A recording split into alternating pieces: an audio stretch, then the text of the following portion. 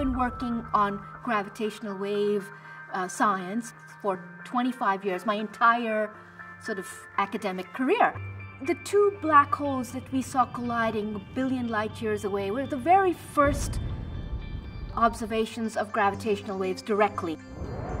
Gravitational wave coming from a billion light years away, its effect here on the Earth is that it changes distances between objects ever so slightly. And Einstein initially dismissed gravitational waves as having no practical purpose because they're so faint, who could ever detect them? Now, you can detect them. The very first time I built an instrument and I looked at the light coming out of that instrument and calibrated it, my mirrors were moving by 10 to the minus 17 meters. I was awestruck. I have just measured motion of a mirror that's 100 times smaller than a proton. I was just like, wow.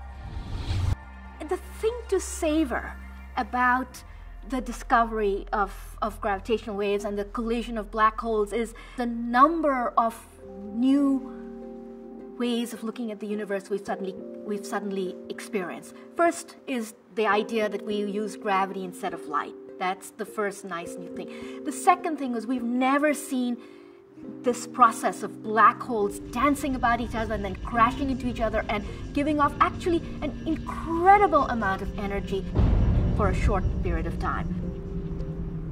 I cannot think of any major discovery at any point in time that hasn't helped enhance our lives. And that's part of what I really love about being a scientist at this moment in time in this country. This is a place that has invested in science for a long time.